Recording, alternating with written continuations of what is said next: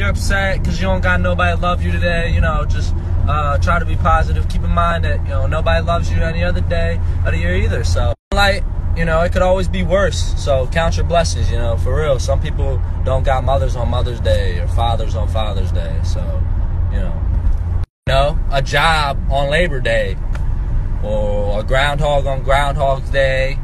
You know what I'm saying? I'm just saying, it could be worse. That's all. Look at it on the bright side. You may not have a significant other that loves you or anything, but, you know, at least you got your friends.